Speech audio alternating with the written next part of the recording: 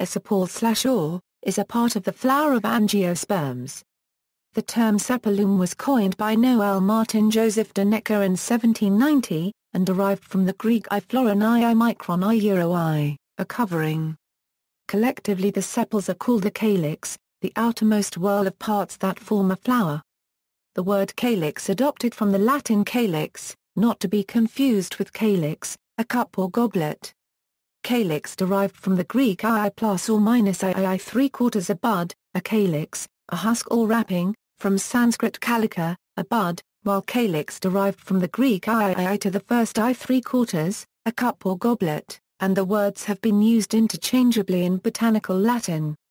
Usually green, sepals typically function as protection for the flower in bud, and often as support for the petals when in bloom.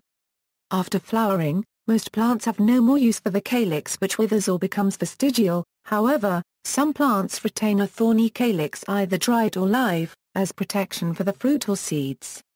Examples include species of Echena, some of the Solanaceae, and the water caltrop, Treponotans.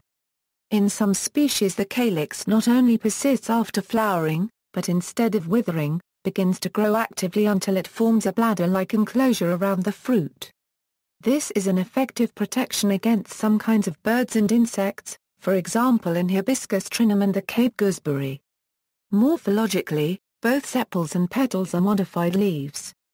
The calyx and the corolla are the outer sterile whorls of the flower, which together form what is known as the perianth. The term Sepal is usually applied when the parts of the perianth are difficult to distinguish, for example the petals and sepals share the same color, or the petals are absent and the sepals are colorful. Examples of plants in which the term Sepal is appropriate include genera such as aloe and tulipa. In contrast, genera such as Rosa and Physiolus have well-distinguished sepals and petals. The number of sepals in a flower is its morosity. Flower morosity is indicative of a plant's classification. The morosity of a eudicot flower is typically 4 or 5. The morosity of a monocot or paleodicot flower is 3, or a multiple of 3. The development and form of the sepals vary considerably among flowering plants. They may be free or fused together. Often, the sepals are much reduced, appearing somewhat awn-like, or as scales, teeth, or ridges. Most often such structures protrude until the fruit is mature and falls off. Examples of flowers with much reduced perianths are found among the grasses.